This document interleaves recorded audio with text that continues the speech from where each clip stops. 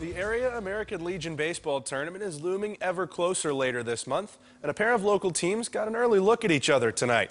It was an eventful matchup this evening at Bridgeport High School as Post 68 hosted Post 7 out of Buckhannon. The visitors got things started against Rowan McKellis as this wild pitch brings the game's first run home in the top half of the first inning, but McKellis was able to settle things down pretty soon after, handled the very same man at the plate on strikes there, and then worked out of the inning with just that one run scoring.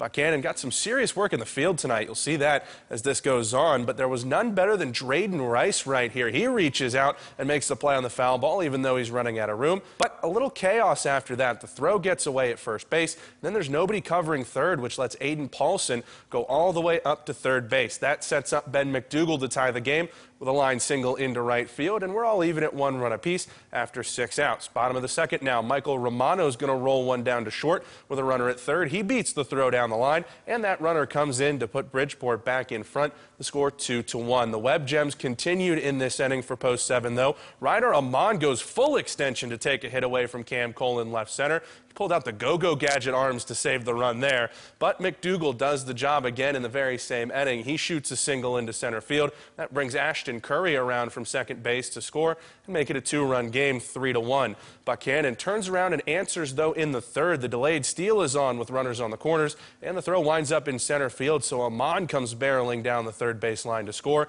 Then Grant Mealy clubs a line drive single down the left field line to tie the game at 3. The visitors still threatening with runners on base, and Isaac Lane is going to give them the lead later on in the inning. He sends the curveball into left center, and Mealy hustles around third to beat the throw from Aiden Paulson in center and put Post 7 up 4-3.